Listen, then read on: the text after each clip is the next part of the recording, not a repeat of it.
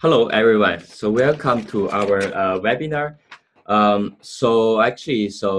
First of all, I would like to thank all the presenters for your help. So without whose help that we couldn't really be able to provide this webinar.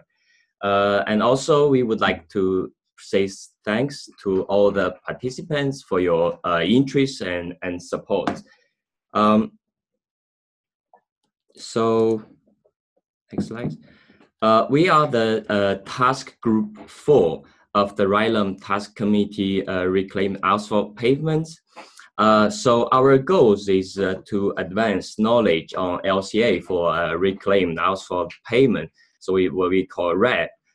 So we hope to achieve this goal by different objectives, including short-term and long-term objectives. So in the short term, we expected to review current methodology and collect inventory data in order to perform case studies to provide recommendations to road agencies and researchers on whether RAP is a economic and environmental friendly beneficial materials to use. So in the long term, we also expected to use LCA as one of the RAP selection criteria. So which we mean, for example, the carbon labeling of the products.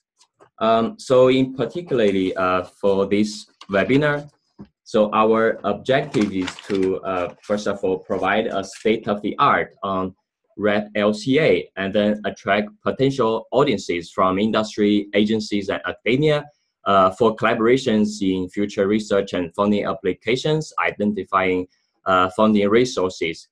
So here you could see a slide of the webinar agenda. So actually we are interested in 3 topics. The first of it is the current challenges for RAP LCA. So this include various problems like allocation, end-of-life recycling, service life, quality of the inventory data. So you would find useful information for these questions in presentation 1, 2, and 3. So from Alisa, Yue, and Emlen. And the second interesting topic is the current available life cycle assessment tools and their development, in particularly for the recycling parts. So you would find a relevant information from presentation 4 from Mona, where a Federal Highway LCA 2 is presented. And also the third interesting topics, including various issues, for example, asphalt product category rules, environmental product declarations from agency and industry perspectives. So you would find interesting information in presentation 5 and 6 from Richard and Heather. So eventually, Tony will give the closing remarks, immediate reflections, and next steps. So for this webinar, because time is short, so we only have a few questions, so maybe 1 or 2 questions in the end of each presentation. And definitely there will be more information on slides that you could find.